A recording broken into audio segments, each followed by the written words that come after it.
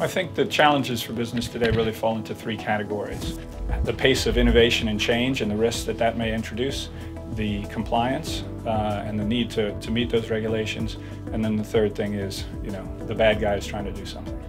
IT security has been a challenge to businesses, and it has been for a long time now. Ever since technology evolved, IT security has been a threat, but more so now than what it was in the past. I've personally seen some cyber attacks which have destroyed large airlines in the UK, their internal network and their online presence. The technology is moving at a very rapid pace, which means you have the traditional systems, then you have IoT on top of it, then you have cloud on top of it, and then you have mobile on top of it.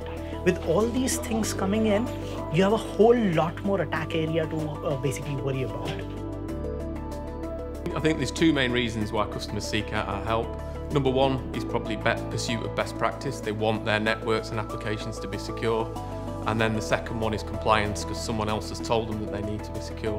With social engineering, we'll try and break into buildings, we'll try and trick individuals into clicking on links and accidentally deploying malware. We'll pose as a help desk, trying to fix somebody's machine. We're all about trying to gain unauthorized access into areas where we have no business in being. The trend we're seeing is that businesses are moving more of their business online and more of their customer interaction online. Release cycles are becoming shorter, and as a result, security flaws get introduced more frequently. As an example, we tested a gambling application. The priority for the gaming company is to make sure they're protecting their revenues. We were able to manipulate the application to turn a millionth of a penny into a penny, or in larger scale terms, every time we deposit a penny, we get £100,000. We did a recent piece of business where we created a social engineering campaign where we created a phishing email that was designed to look exactly like an Amazon voucher. This meant that individuals working for that business clicked on the link, and we then got pivot into the network. We recently did a piece of work with a retailer, and we went in to help them de-scope their environment and implement technologies that reduces the overall PCI journey for them. Recently, we had a customer in America, pretty big as far as I can say, and we found a gaping hole from one of their applications through which we were able to jump on from the worldwide internet onto their internal network and actually get access to their payroll data of their staff. And that's just anonymously done over the internet, and that's how bad it can get. And from there on, if we wanted, or if a bad guy wanted, it could do a lot of damage. And that's the level of compromise which a typical breach can have. We've evolved our services to not only include that deep dive penetration testing engagement, but also constant security assurance that occurs 24/7 all year round. We've developed an advanced threat assessment which goes beyond business as usual pen testing to emulate these international state actors.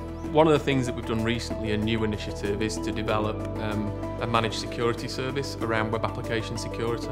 So where penetration tends to be one-off events, which is time-boxed, this is a continual service which keeps pace with the dynamic nature of their web app security. With the new paradigms that are opening up like DevSecOps and DevOps, we need people who not only understand development, not only understand administration, but also understand security.